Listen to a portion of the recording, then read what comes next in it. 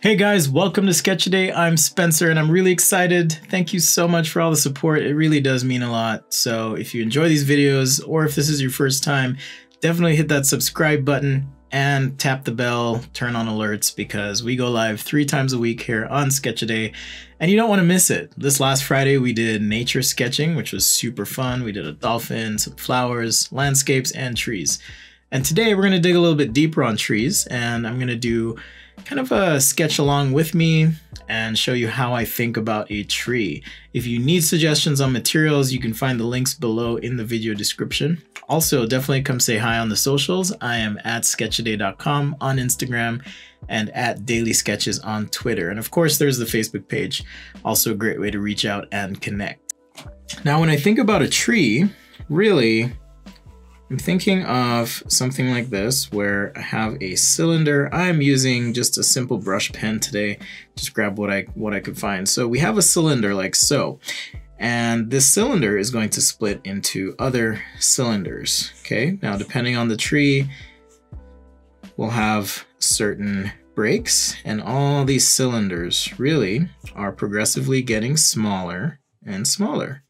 Okay, and this is important for me because I tend to think about drawing in a very structural way, meaning trying to understand the underlying geometry behind something. And I feel as though the more you understand that, the easier it is to then draw those things. And why is this important with a cylinder? Well, as you may know from other demos that I've done, when I'm lighting a cylinder, I'm thinking of a few things, okay? So here we have just a general cylindrical shape. And let's say I'm observing the cylinder from this point of view. Now, let's say my light source, where should we put it? Let's put it here. Let's say my light source is here and it's shining rays, okay, toward this cylinder. Now, if I look at the cylinder from the top, it's kind of like a circle. So here's our light bulb again, and it's shining light. This is the top view, just so you guys aren't too confused here. And we're still looking at the cylinder from this view, or even better yet, this view, okay? So as light hits the cylinder, it's gonna hit the surface at what's called a normal. And a normal just means a line that's tangent to that surface. And so as the light is hitting the surface, all of a sudden, at a certain point, these light rays are gonna reflect towards you, or so here, we'd have a highlight, or just as the light ray is passing this edge, we're gonna get shadow. So that's what forms a shadow core, okay? And right where we have this intensity, we'd have another shadow core on the far side, but we're not really gonna see that. And right where these light rays are really reflecting back towards you in mass, we're gonna have a highlight. Highlight. So what does this have to do with a tree? Well, with a tree, if I'm sketching and just doing lines, oftentimes I will apply lines like this on the tree to simulate some sort of texture. So we can do that with our initial example here. And on the far side here, just throw some lines like so. And now I kind of have to deal with transitions. Let's zoom in a little bit so you guys can see a little better there. And so now dealing with some transitions, but still being respectful of essentially what would be the shadow core on this tree. And as far as texture goes, it really just depends on the nature of the tree. You know, there might be some more sections or things happening here. But as I'm shading, I'm trying to shade in a way that respects the shadow core of the tree. And these transitions, just put a little heavier line right there, okay? And now I have shadow cores, some transitions, a little heavier line, maybe a little bulge here and there, and we can get progressively smaller with these branches. All right, so that's kind of the way I approach the structure. And of course, since it's a tree and natural, if I come over my sketch with this brush pen, push a little harder, introduce some undulations, for example, I now have something that approximates a tree. Now, when I'm drawing these, I don't draw the cylinders first. I just did this to kind of show and explain to you guys how this tree might work. Now, let's say we have the branches going out, okay? even further, smaller and smaller cylinders, right? Some of these branches might bend and so forth. We have smaller and smaller. We don't need to draw all of them, but the idea is progressively smaller branches the further out you go from the tree. Or maybe there is a branch here that got cut off. We can add that, you know, maybe some knots, that kind of thing. All right, a couple dots here. Now I want to apply some color and figure out some ways to add some foliage to the tree. Now I know this is on the edge of the paper, but we can throw some ground lines in there just like that. Maybe even a bit of lines here close to the tree on the ground like so. Now you think of a tree, at least I do, and I think brown, the tree has to be brown. Well, actually it's more like a warm gray. When you look at bark, it's a warm gray with some brown notes. So I have here my Bianyo markers, and I'm just gonna use this warm gray 5 to now shade the trunk. And really it just depends on the type of tree, but I'm trying to be respectful again of the pen lines. I'm not shading too much into the upper portion of the tree here because I want to reserve a little bit of white paper for the foliage itself, okay?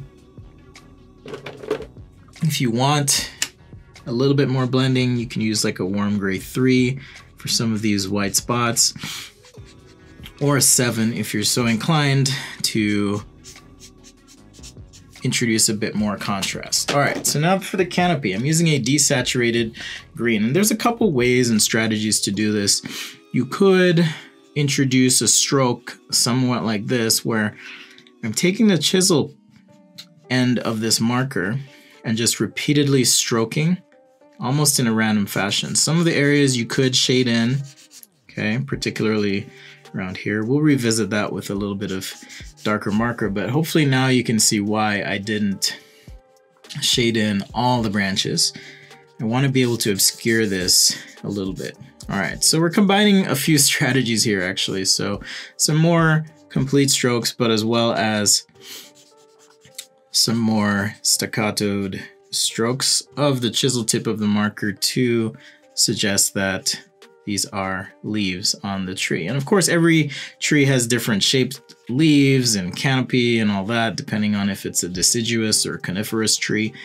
That's just something you'll have to decide based on what you're trying to do. But the idea is to just create the effect through that repetitive stroke.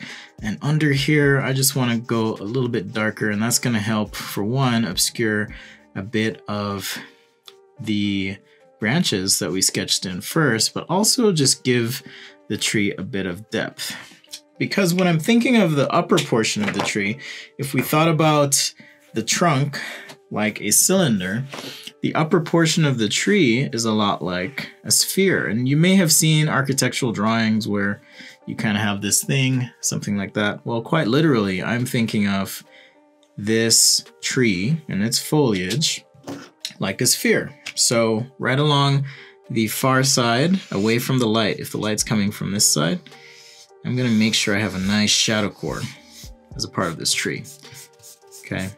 So even a simplistic drawing like this would be enough, and maybe just a couple undulations here, right? That's another quick way to show a tree if you're doing some sort of landscape or architectural drawing.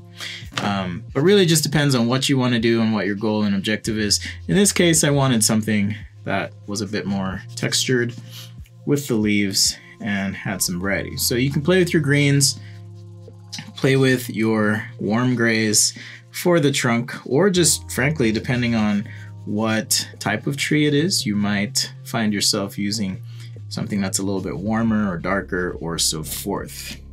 Let's go ahead and add some warm gray 7 in a few spots here, just to kind of help push the contrast. And notice I'm really just trying to limit it to where there are shadows or a shadow core. You know, maybe some of these branches higher up get a little bit darker and so forth, and down toward the bottom, for example. If you're finding that your tree texture or whatever is getting lost, you can sometimes take a white pencil or a white pen and use that to help you out just a little bit. But that's pretty much how I approach something like a tree. Let's just throw some green down here for the ground and so forth. So one approach here, here's another quick approach, like I said. So that gives you a few options for how you can address a tree and a little bit of information about lighting a cylinder, as well as texturing through your line work.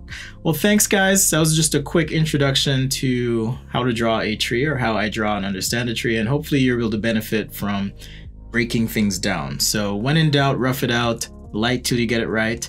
And sometimes you just got to break it down into bits that you understand that make sense for you. Well, thanks for watching. Definitely come say hi on the socials. I am at sketchaday.com on Instagram and at Daily Sketches on Twitter. As well as the store's been updated. We now have a pack of 30 Procreate brushes for sale. And if you use the code FIRSTTIMER, you can get a small discount to help with that purchase. And I truly do appreciate the support. Be sure to hit subscribe because, like I said, we go live 3 times a week and I want to make sure you guys don't miss that. Well, take care guys, and we'll see you next time on Sketchaday.